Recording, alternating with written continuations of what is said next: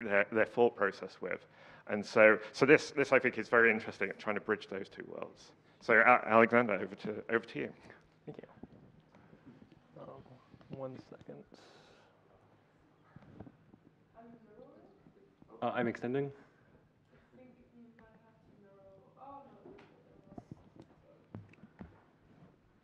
Although when you switch to demo, it's going to be quite large. I'm going to try to figure that out. Cool. So in the spirit of getting rid of PDFs, I'm Alexander, a software engineer based out of Chicago, currently applying to programs this cycle. This is some research I've been doing in collaboration with Andrew Blinn and Cyrus Omar at the University of Michigan Future Programming Lab on why the future of planetary compute engines should be live, rich, composable, and collaborative. Let's jump into exactly what that means. So planetary compute engine is a term we got from this paper, A Case for Planetary Computing, that came out of the Cambridge Center for Carbon Credits. To summarize, the paper advocates for an end-to-end computing platform for facilitating climate analysis, including scalable data pipelines to handle processing petabytes of information, the ingestion of live sensor data from global and extraterrestrial sensors that are updated throughout time. The system needs to be accessible for multiple stakeholders. So the breadth of the climate crisis requires climate scientists, CS experts, politicians, and executives working in close collaboration to solve these problems. And we need a system that is extensible by vernacular developers. So these are people who may not be CS experts, but they might know how to program, they are experts in their own domain, and they have programming experience, but are not by trade software engineers necessarily. And like any scientific analysis, we want results that are traceable and reproducible. So how we got involved, Dr. Armando Papetti gave a talk at ICFE in 2023 and showed the slide where he pointed out that Cyrus Omar's work on Hazel could help with usable user interfaces for non-CS experts. We're also interested if we can have interfaces that help CS experts and non-experts collaborate better together. So I have this chart of kind of 3 archetypal stakeholders for such a system. This is not meant to be an exhaustive set of stakeholders, but indicate the types of tooling divide that are present. So at the top, you can see a climate scientist using computational notebooks, spreadsheets, and programming languages geared towards doing analysis. A computing expert may be in charge of the computing platform itself, and they're using traditional static code with like a build lifecycle, Kubernetes manifests to define data pipelines. Maybe they're using Airflow or some workflow management tool, especially to manage these analyses on shared resources. And then the end result is PDFs for policymakers so they can receive this information. If they're lucky, maybe they have interactive visualizations, or a computing expert and scientist made a custom application. What we would like to see is something closer to this, where there's a smooth spectrum between these use cases. So each use case is still facilitated. We're not trying to say that those aren't actual problems, but maybe we can have stronger direct collaboration between the stakeholders. And maybe it's possible for a vernacular developer to live somewhere in the middle, as opposed to having to choose, do they want to use the computing experts' tools, the scientists' tools, or PDFs? Cool. So one framework we think is helpful for reasoning about this is came out of Plateau last year by Horowitz and Here on what they call live, rich, and composable. So I'm going to jump into these individually. So liveness is the ability for the system to provide feedback from the running program during editing. The representation nearly everyone is familiar with is spreadsheets, where you can clearly see cells evaluate during editing the spreadsheet. On the bottom left, I have a, can't really see on the TV, but I have a spreadsheet where I was analyzing marine protected areas from the National Oceanic and Atmospheric Administration. And then on the bottom right, I have a Jupyter notebook looking at land cover data. I think liveness is like a critical feature in the exploratory phase of data analysis because analysis is by its very nature unguided and requires consistent checking with expectations to make sure things are going how you expect. And then also because data sets are so large, it's prohibitive to like rerun an entire analysis in batch mode every time you want to make a change. So I think liveness is something that we definitely need to have. Richness is domain-specific representations for editing and interacting with programs. So existing tools in computational notebooks often have the ability to build like data visualizations, but they kind of fall apart when you're trying to actually edit the data or modify or kind of do more direct program manipulation in terms of domain-specific features. And especially you often have to choose if you want those features or if you want an actual full programming environment. Given the prevalence of geospatial data in the climate domain, having rich maps and charts seems necessary. And it's also a major step up if you're like normally doing all your analysis in plain text.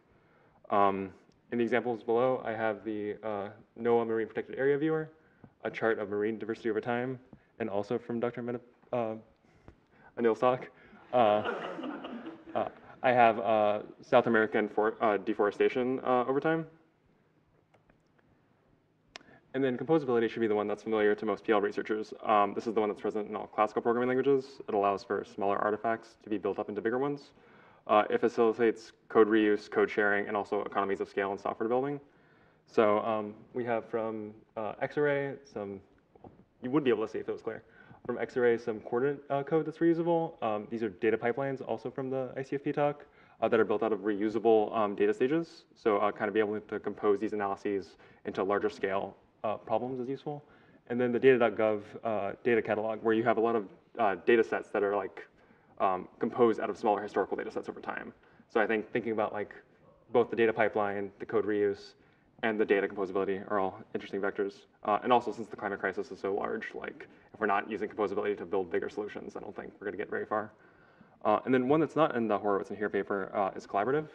We're defining collaborative to be operate as a shared medium for multiple stakeholders. Large data sets and computations also make it unwise to share like naive static artifacts like plain text code, because a lot of the collaboration is on the analysis and not just the code. This is partially why tools like Jupyter and computational notebooks have become successful in the first place. Git is also great, depending on who you ask, but it ignores both the live editing experience as well as the data sets and live program state that is necessary for true collaboration.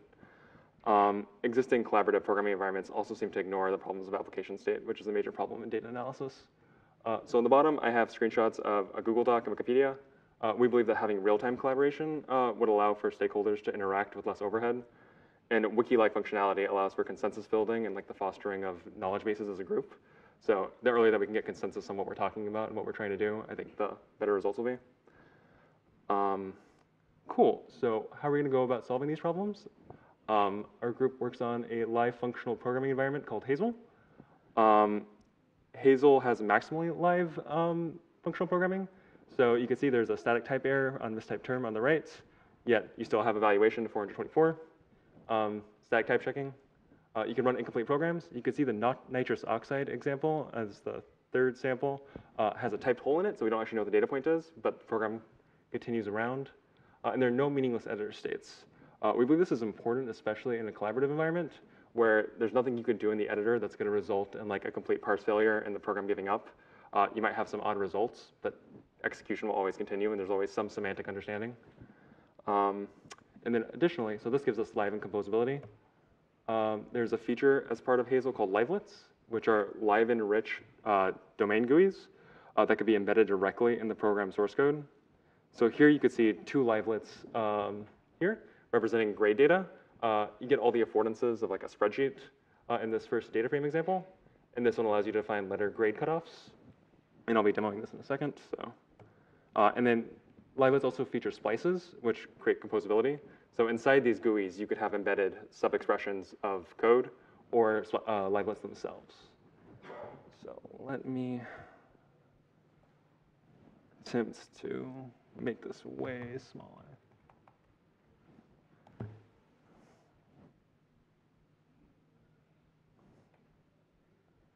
Actually, I'm just going to do it like this. So let's say we want to get all the carbon dioxide emissions. Actually, I am going to switch to mirroring displays real quick, if that's okay with everyone.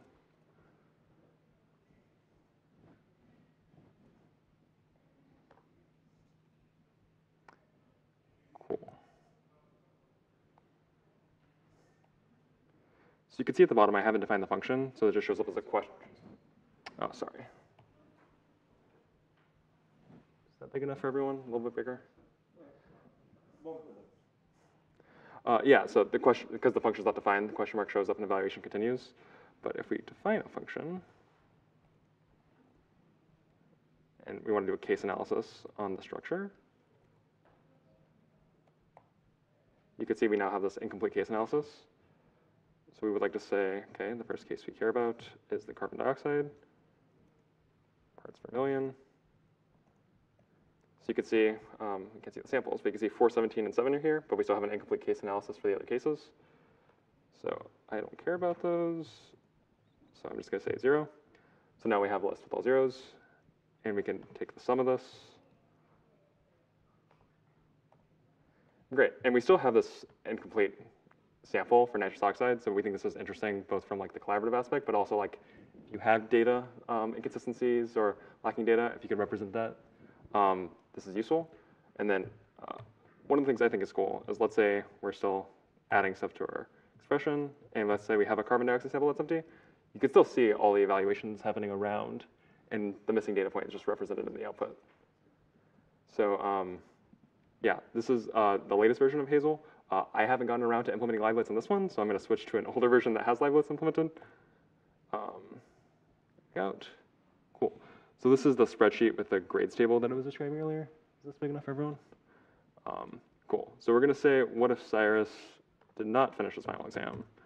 But he had 10 bonus points. You could see his grade down here. It's not looking too great, but we could say maybe he wants to simulate what it would be like when he was done. And this is those splices I was talking about that let you embed computations inside the other livelets. So now you can kind of see in live updating, if I could drag, what's happening. And on the bottom, you can see on this number line, his grade's live updating with me updating the side on the top. So maybe he assumes he's going to get like a 90. And then you could say, maybe you're the professor, you're trying to see where to curve. You're like, these two data points are really close together, so you don't want to do that. So you can live update this one as well, adjusting the cutoffs. We can't see the output, yeah, but you can see right here where you can see the grades updating in real time. Cool. Is this how Michigan works? I'm not at Michigan, so.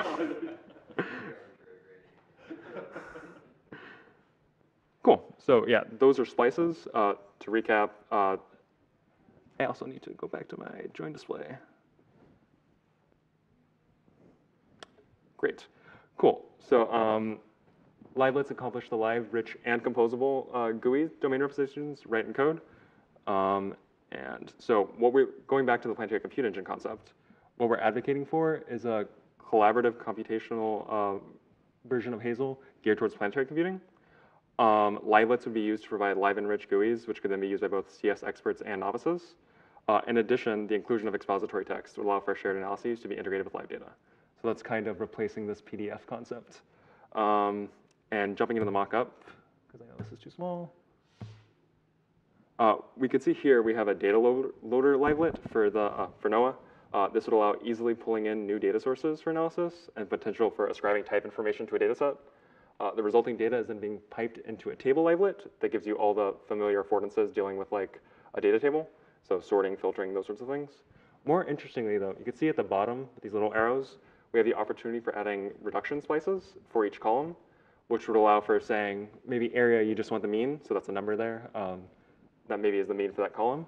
But if you want to get quick look at distributions, you could define a pie chart or a histogram livelet, which would allow you to like very easily get a look at the data set.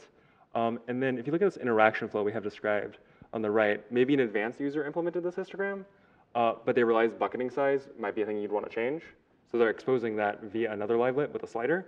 So that way a more novice user, like a journalist or something, could go through and adjust the bucket size themselves, allowing for this kind of progressive enhancement of technical capability in the system, where you could be a very sophisticated software engineer, a very end user, or somewhere kind of in between.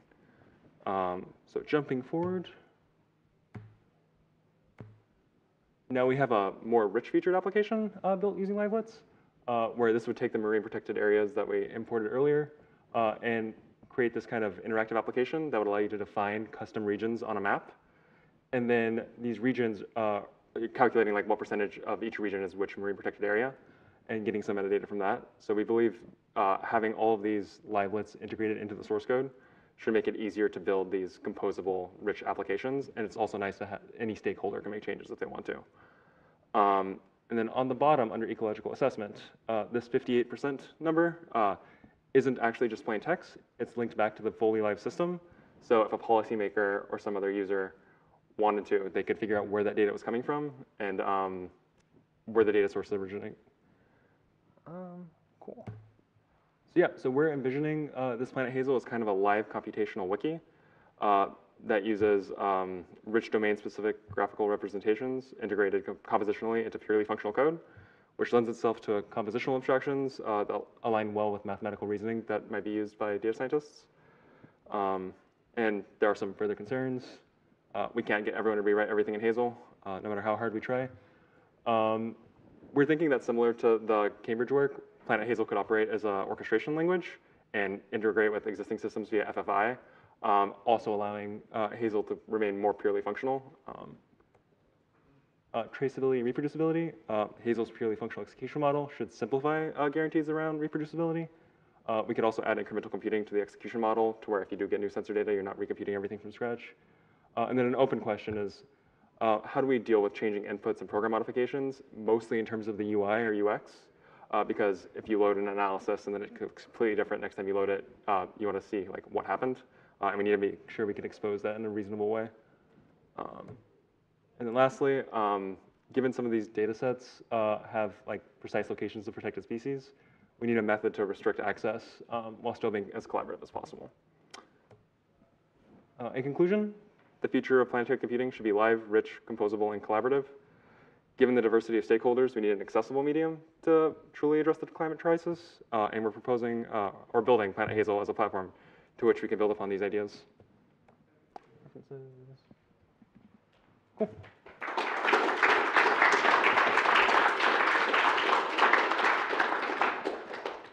Thank you very much. Do we have any questions?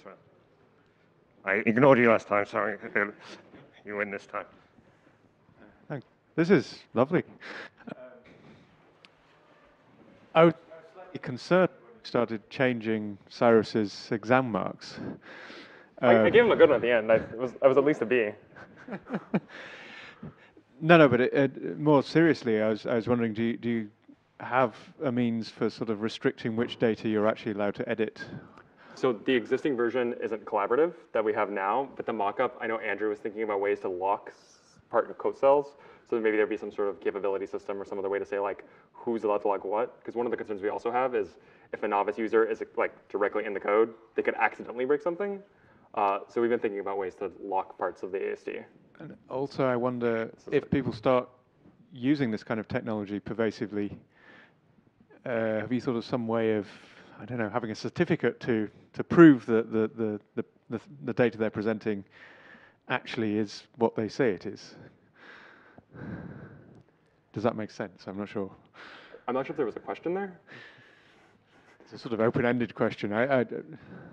It's a thing to worry that is sometimes of concern because, well, I don't know. Politicians, for instance, they're often presenting charts that make them look much better than they are. Oh, you're saying so there's ways you can use the data to make it look a certain way. And there's a tension between sort of giving everyone maximum access to this data and actually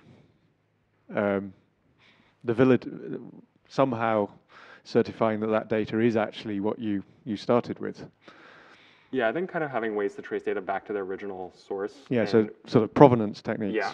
Maybe come in there. Yeah, okay, thanks. Thank you. Any other? This one was us. Hi, looks like a cool system. If I wanted to use it offline, does that work? And what would I need to install to get it to work? This is still a mock, or these versions are real. The Planet Hazel is still a mock-up. So we don't have necessary answers for that. We have been talking about using CRDTs for collaborative editing. So that may work in a way for offline support, but if it is an orchestration language with a big like computing platform behind it, that probably wouldn't work on your laptop, but we need to figure out how that's going to work. Shame, because I do a lot of work with on a train without much network access. So yeah, well, I'm always looking for things that work offline. Yeah, well, I mean, if you have a data set that's like a petabyte big, yeah, okay. That's an intrinsic problem, but. Could you also just kind of have could you swap out the data quickly with this? The thing I like about this is being able to kind of like do mocking of parts of your code. Could you just drop in a kind of, if you had a large data set you couldn't access because you were on a train, how easy would it be to swap out part of your computation for a kind of mock-up that was just holding in value and let you still do the rest of your work? That's interesting. So you're saying pre-can the data on the client side to where you can have a sample set? Yeah, or I don't have a 150 gigabyte TIFF on my desk, but I've got something that'll generate something that's that shape, and I can just put some canned data into test my code while I edit it. Yeah, so one of the things we thought about, because like obviously the sorting and filtering and that table livelet's not going to work on a petabyte of data in real time. So we were thinking about ways to just extract a sample of the data set. I think figuring out the UX for how to represent what's local and what's remote is probably the harder part, as opposed to like the technical implementation details. It's just figuring out how to do that in a way that's clear and obvious what's going on. I want. That's the coolest thing I've seen in a while. I think, apart from all the climate uses, which are great, I would just like this for teaching my first years. Yeah. But how big is the team doing this currently? I think Cyrus can answer that better than I can. So we are teaching with Cyrus, can you get that? Michigan right now, so happy to. That sounds cool too, but how many of you are working on this right now? I have about 30 undergrads and maybe another dozen open source contributors at the moment, and That's a pretty big team. 4 or I thought 5 maybe it was graduate like students. 3 of you.